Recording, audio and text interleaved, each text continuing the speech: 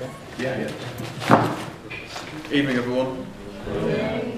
It's not a comedy, but hopefully we can laugh at it a little bit. Okay. Yeah, so we don't have a microphone. Don't worry, that's great. But it should be open. I come armed with books Okay, cool. and badges. So, hi. Should we start? Yeah, Are we you good? can just take the floor and then... Is that good there? Or do you want me to be further? You just... This I just turn it facing... Okay. Cool. Yeah, that's good.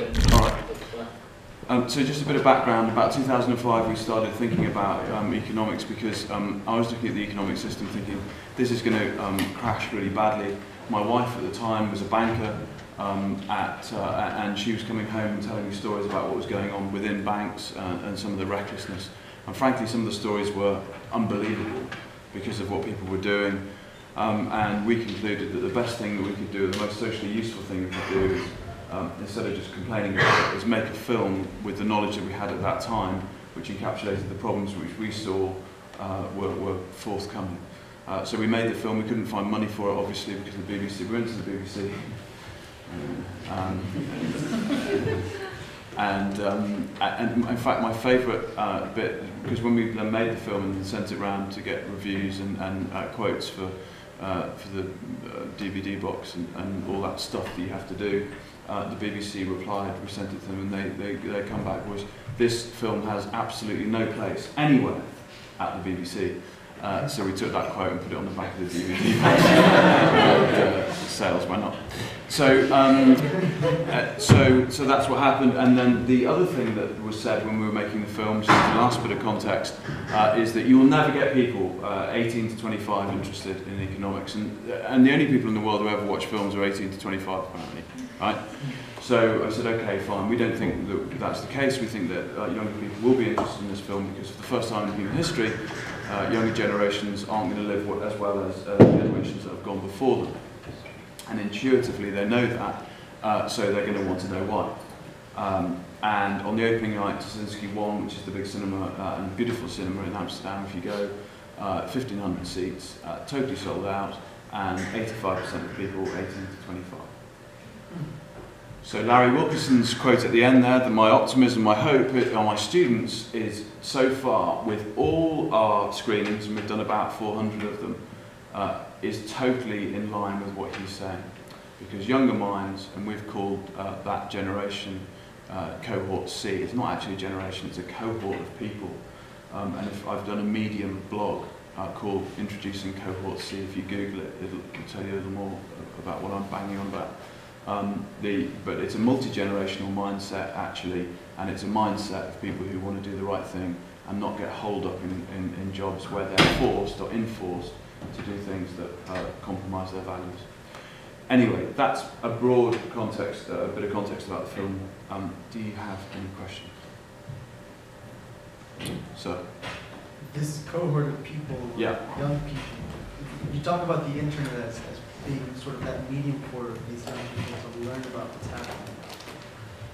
I go on the internet and most of my friends are much more likely to share a picture of Kim Kardashian's ass than they are something that's relevant to what you just presented. Yeah. Are there enough of those people in this cohort to really... To affect, what's the result that you'd like? To affect some change? Right, exactly. Well, firstly, you don't need everybody in the world, because you do also need Kim Kardashian fans to go and do their thing. I don't know why you need them, but you do need them in society. And you need people who post cats and all that stuff. But you only really need 5, 10, 15% of a global audience to start thinking in this way. Because the likelihood is they're going to be in positions where they can affect change. That's the likelihood. Right. So this idea that you need 100% of the people to agree on absolutely everything all the time to then all march on Westminster and go, by the way, we're going to change this, that's wrong. And that's why in the film we put this line that revolutions are philosophical. And when an economy starts to crumble in the way ours is at the moment, the Western economy, because it's been built on sand, those systems collapse very quickly. And they get replaced very quickly by better systems, because humans are fundamentally reasonable and good. There's a few nut jobs, right? But they're a total minority, as we said in the film. So So the guys who are posting that stuff, as soon as they see a cohort of people doing stuff which is a bit cooler, they're going to be posting that stuff. I can guarantee that. And here's the reason. That we're not here to throw bags of gravel or stones at the old system. The old system's doing a great job of kicking itself in the shins. So let it do it. Right? And we're not there with placards going, what do we want change? When do we want it now? That's futile, in my view. What we're doing is creating a cooler camp. And I can tell you now, because I was at a charity event on Monday, that there are so many people coming out of corporate jobs at 35 wondering what the hell went on for the last decade, because they've worked every hour God sends and they've got a bit of money for it, but all of the work fundamentally is pretty meaningless. Right? And on Monday night I was listening to all these reformed corporate types, or trying to be reformed corporate types, who are now saying, I just want to give back, which is a weird concept, because really what you're giving back shouldn't have been taken in the first place, right? But what they're saying is, all that time that I spent in those jobs was meaningless, and I've got all this money, but now I want to do something with it. And what I'm saying is, don't go, this cohort would be wiser not to go and get all this money and then try and solve the problem the other way out. Actually working with a sense of meaning and purpose and actually doing a job you love means you're going to be far more successful over the long run than you will be by getting any short-term gain out of a merchant bank or investment bank. That's the mindset I'm talking about. To bleed them off the people who are going to work for them, is that right? Well, they're finding it almost impossible now. I mean, look at Goldman, they're finding it almost impossible to hire bankers because of the social stigma. I mean, you know, it's tough for bankers now, and I know, I'm not talking about we should have a whip round, but you know, they sat, and I've seen it happen, you know, they're at parties and you go, what do you do for a living? You're a banker, and everyone goes, oh. There's a kind of leper in the corner, you know, in this so why would you want to go in and become that person? You know, and so Goldman are now saying, well, we'll give you more money as young bankers, and the golden handshake deals out of Ivy League universities will be better. But they're not finding it easy to recruit talent. And that's what I mean about this cohort, because the talent are going in different places. And of course Zuckerberg has made dorm room entrepreneurship the coolest thing in the world, right? So everyone wants to go and work in tech or go and start their own startup or go and do that. It's far more fulfilling than going and asking, you know, your boss for a day's holiday because you've got a funeral and you have to ask for permission for all this stuff. I mean, that's all old mentality. It's all gone, I would suggest. It's just we're living with the remnants of it. Anything else? What was your aim? What was your aim of the documentary? Because I think a lot of people, or me personally, I think it's inspiring in some way, but at the same time, it's also a very loaded language, and people get a little bit, you get this feeling of rejection automatically, because you think, oh, okay, come on, this is too loaded. So that was on purpose, I guess. But what is the aim? I don't think that you want to create a cohort of people. The aim of the film? Yeah, like what's like the intention? The intent, but that's a better question. So the intent behind the film was, and the reason why it's independently funded, was to restart this debate on terms that are as neutral and universal as possible. So it's not all right. We were too cavalier about the gold standard, we know that. But it does ask questions about, if people have never hit that subject before, you're all educated, if people haven't hit that subject before, they say, well, what is money? So to restart a debate, to obliterate the ideology that sits at the heart of neoclassical economics, because it's so, and neoliberalism, because it's so damaging. So to really take that on. And lastly, to get people to re-question a lot of the stuff that they've been taught. So that they've been doing like individually, because usually when you see these films you think, yes, okay, but I'm just one little tiny drop in this big ocean. I can't do anything. I'm thinking, oh yeah, cool, that's true. And next day I'm going to do the same thing that I've always done, right? Yeah, great. No, I don't say that. Don't do that. No, I don't. Where are you from? I'm from Germany. Whereabouts? Berlin. That's an open-minded liberal city. It's a very open-minded liberal city, and I don't see me in this kind of categorization, but I think... You're not open-minded and liberal. No, in the categorization of next day I'm going to get up and do the same stuff again. Right.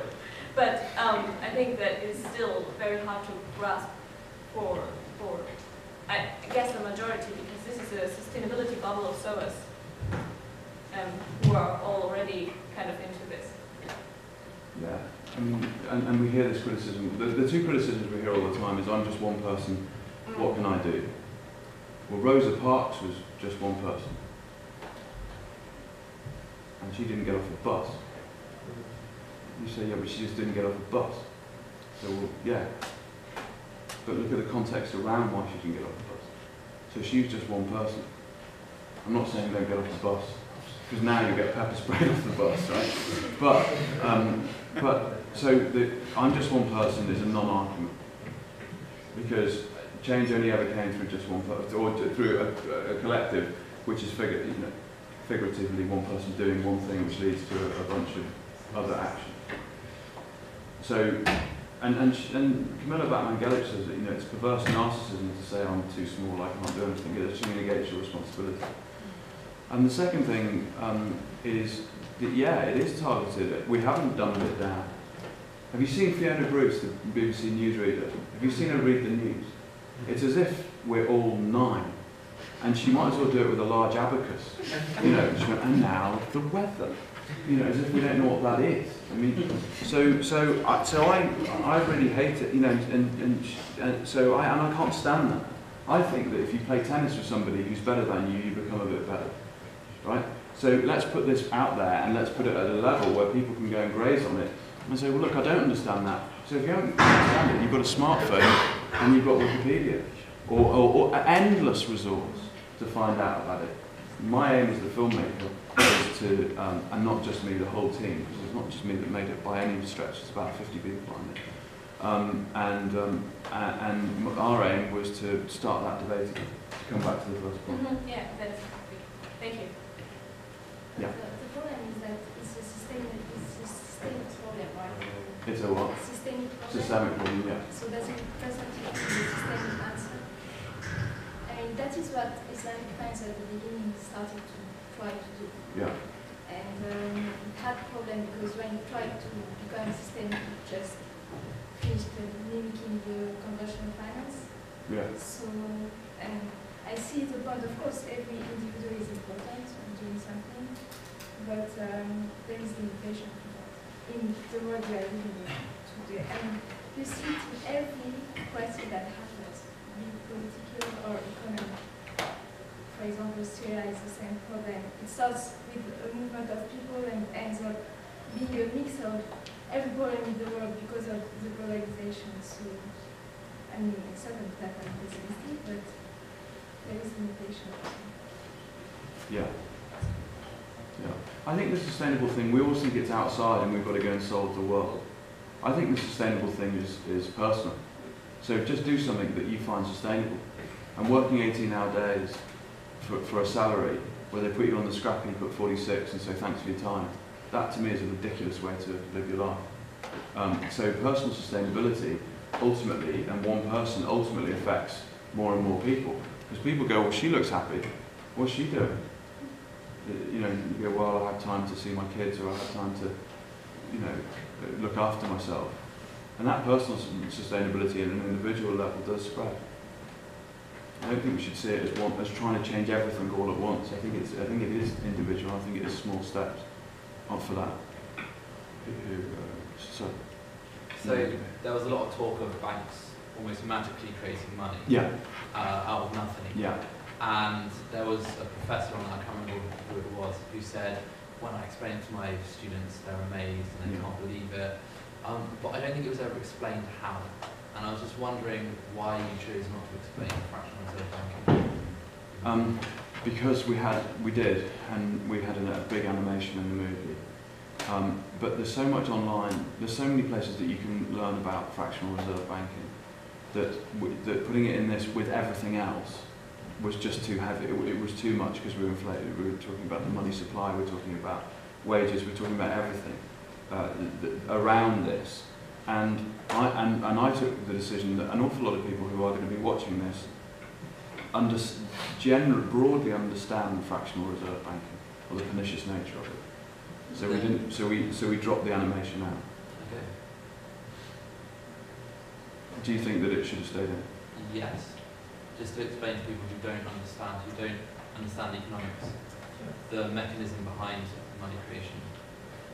But you know, if you think about, if a bank gives you a credit card and you can spend £1,500 on it, that is nothing. Like, they just print a credit card out, you get it. It's as simple as that. It doesn't. There is a whole complex system behind it, but it's in our daily lives. It's present. It's there. It's you're right. I think you're right. I think you're right. And here's the answer: that there's only so much you can do with a film. So look, with the book, we go into exactly how and all the rest of it. But with film, what you're trying to do is paint broad emotional strokes and rabble-rouse a bit. And what was happening with those animations is we kept getting stuck in academia. It became too academic, like showing people how to do that, how that happened. Yeah. And we couldn't concertina it enough to give it a thorough enough explanation. But it's a perfect book for the book. You should all read. Ross, I want to ask you a question, but before I do, Yeah. can you tell us all about a bit more about yourself? What's your background when you studied blah? Yeah. Because I don't know anything. Okay, so I'm not an economist, Okay. which is helpful, because if you are, you're in trouble. Basically, we screened the film. I'll tell you this, at Oxford Union and debated it there, and you can imagine what that was like, right? And Professor David Vines came up to us afterwards. He said, "Thank you." He's head of economics at Oxford, and certainly on the PPE course. And he said, "Thanks for making this, because now I can openly say to all my students that what we've been teaching for the last 45, 50, 60 years is basically useless." And I was like, whoa, you know, I was going to put that on the DVD box. and so my background is, I wanted to be a farmer when I was 18. I left school and wanted to be a farmer. So I thought, where's the best place to be a farmer, like to become the best farmer in the world, right? Like Uber farmer. So I went to a place called the Royal Agricultural College for 3 years. And while I was there, they started teaching us land economics. And he said, you know, one of the first things he said is, "Oh, we don't look at land as a factor of production." And I'm like, at agricultural college, and you don't look at land as a factor of production? It's like, how deluded do you want to be? And he said, no, it's just not relevant. And then that was it. I was like, right, what else isn't relevant? And then I left, and then couldn't buy a farm, and I wanted to buy a farm. And I was like, what's all this land problem going on? And on my course, I was with Prince William's best mate, who owns half of Suffolk. But on the same course, I was with a guy called Rhys Davis, and he owns very little bit of land, or his parents own a little bit of land in Wales. And he was deeply entrepreneurial, and this other bloke couldn't tie his shoelaces, frankly. And I was like, well, how come these aristocrats are thick and minted, and this Welsh hill farmer is entrepreneurial and skimp? And then you start digging. Literally, you're like, okay, and then you work out land ownership, and then you work out economics, and then you go, oh, all right, it's all rigged. It's all rigged. So that's basically, so then, you know, then you start, then I went to the BBC and made some films there and worked in theatre for ages as an assistant director, because I thought storytelling was quite interesting, and Shakespeare's interesting and all that stuff. And that's actually why I think artists are far more qualified to sort the economy out than economists. And that might sound odd, but I really think this now, that what we need now, what economics basically in this country is a failure, in the world is a failure of imagination. Okay, but having said that, Yeah. one of the things you touched on in the video is terrorism and gold and silver. Yeah. It might sound controversial, but you've probably heard this recent, you know what I'm about to say, the Islamic State's decision to mint gold and silver coins. Yeah. What do you think? What are the implications of that? What are your thoughts about that? Is that imagination or?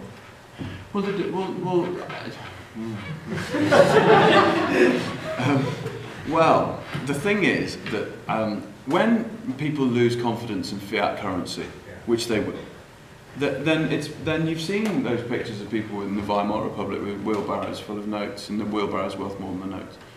So people are going to want, and that's why we touched on gold, the people want something tangible that they know is a store of wealth for their hard-earned money, right? So it's eminently sensible to use it as a tandem currency. Now, you can't use the gold standard because you need a flexible money supply so you can extend it and contract it for trade and population growth, right?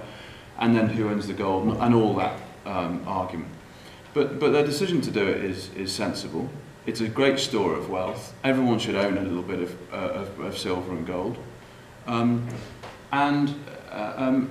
when people do lose faith in the fiat money system, they'll run back to precious metals very quickly, in my view. The problem with gold standard is everyone thinks it's a libertarian, Austrian, Looney Tune, tin hat brigade solution. And sadly, a lot of the spokespeople for that movement are a bit loony. And so the messages get terribly mixed. But broadly, you know, a money supply backed up by a basket of commodities would be far more reliable and stable than some money supply where you can just print money and bail banks out and reflate asset prices. I mean, look at the mess now. Look at the catastrophic mess of the housing market. If you haven't got a house, you know, good luck trying to buy one. Because there's just all paper money inflating those land values. Thank you. So. Yeah, thank you very much. It's really interesting what you've tried to put in the single film. A lot of things. Yeah. I'm really interested in knowing how did you arrive at Four Horsemen and not Five Horsemen. Because Four Horsemen are the Book of Revelation. And did you debate on that? Not really. I didn't come up with it. Someone suggested it. I thought it was a great name. It's a great title.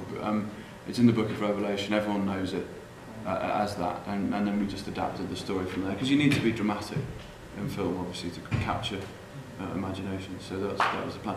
But it hit the American Bible Belt, and because we don't mention Jesus and the Book of Revelation generally, this bloke wrote to me and he said that. The reason why Somerset flooded was because we'd made this film and not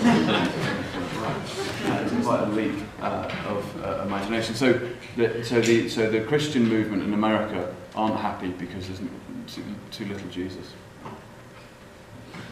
Yeah. Hi. Yeah. The lady just wrote. Okay. So. Okay. Yeah. They're talking about introducing a new law on non-violent extremism, and the way they're currently defining it, it includes anything to threaten the economy. So what you're currently doing is actually, if they pass that law, could be prosecuted. Can they prosecute? Shows how desperate they are, doesn't it? Yeah, it does. But can they prosecute retrospectively? I don't know. Why not? You can carry on. You can carry on as you're doing. Would you carry on? Would I? Yeah. Yeah. I mean, well, you would because. I mean, that's a ridiculous law. So would you carry on doing? Yeah, you just keep making things. They're running out of options. Think of it. They're really, unless you're saying we want a totalitarian state where you're running out of options. Sorry, there was a lady. Yeah, I was just going to sorry.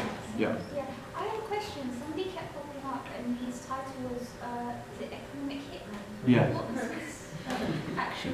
He's called John Perkins. He's written a book called Confessions of an Economic Hitman. What he used to do is go around the world and go and speak to leaders and chancellors and say, look, we'll do a debt deal with you. And they'd arrange a predatory debt deal where they knew the nation wouldn't be able to repay the debt. And then they'd go back, allow them to default, go back to them and say, well, listen, it's like subprime mortgages, basically, but for countries. And you say, look, you defaulted, so have you got any resources? And they go, yeah, we've got a few diamonds. Okay, cool. You give us all the diamonds, and then we forget about this nasty little debt. And it's a way of getting resources cheaply out of countries, way below market prices, and using debt and lawyers to do so. Who do you work for? Who do I work for? No, who did He worked for a subsidiary of the intelligence services set it up, but it's a subsidiary of. It's like you know, something Inc. And and that company is a subsidiary of Halliburton, the CIA, and like the bad guys, right? But they now want to give back. Yeah. I saw Slavoj Žižek talk at the World Festival a couple of weeks ago, and he talked about the myth of Western liberty, the failings of capitalism, and everyone was sort of dying for some kind of conclusion, like Jay, Žižek. can you speak up, please? Yeah, so I saw Slavoj Žižek talk at the Royal Festival, and he talked about the myth of Western liberty, the failings of capitalism, and everyone really wanted to know what he proposed as a solution, like how does the individual on their daily grind go about making some kind of impact towards change, and in the same way that you talk about. You know, these people are running out of options, like, you know, they're passing these crazy laws to try and suppress people's freedoms and speaking up against them. And I know you hinted it here, but at the end you say, like, you know, open your mind, read, like, be an individual. Like, but how does that translate? I mean, for the people who, you know, aren't in institutions like we are, for someone who is working in like in a wage job where they can barely get by, they have to work crazy hours.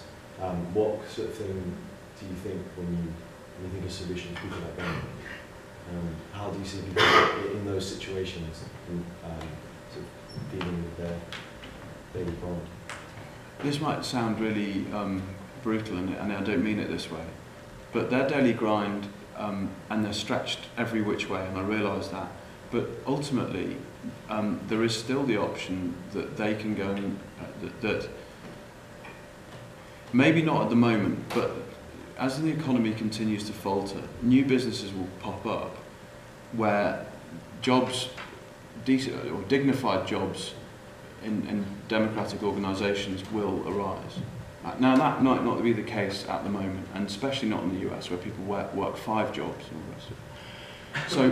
So the question, if I can just turn the question and say, if you were going to start an organisation now, and you really looked after your staff, and you didn't do what John Lewis do, which is a partnership, but they don't pay their cleaners very much.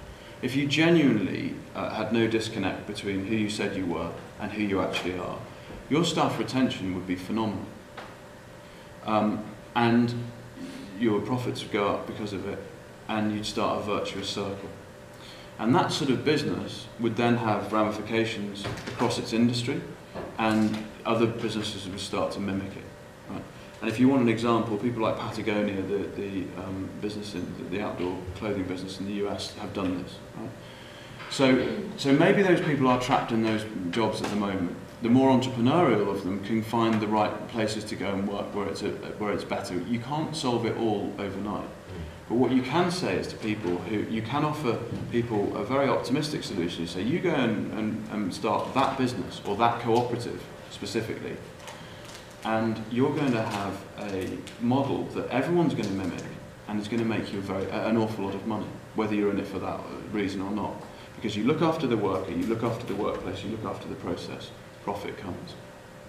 And what's happened in the system that's capsized, we've thought about profit persistently, and that labour is expendable, because and look at this, look at the place, look at the mess. So it's tough to say to those people, a cleaner who's working 5 jobs and all the rest of it, say, look, watch this and sort it out. There has to be a level of education, of course, and then you hope that those people go out and do the right things when they're in the marketplace. I really like that part where someone says that there is a risk also that basically while there is a transitional period or whatever you call it, people within the system basically the citizens by pretending that they have changed, and that's when they usually think that they are new populist leaders. Yeah. And we are seeing